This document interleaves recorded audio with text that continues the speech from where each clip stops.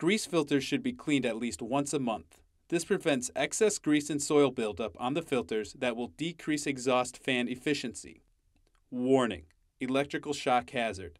Disconnect power before removing vent cover. Replace all panels before operating. Failure to do so can result in death or electrical shock. To remove grease filters, slide each filter to the side. Pull the filters downward and push to the other side.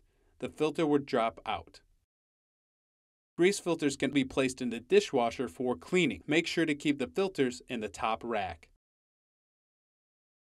To replace the grease filters, slide the filter into the frame slot on one side of the opening. Push the filter upward and push to the other side to lock into place.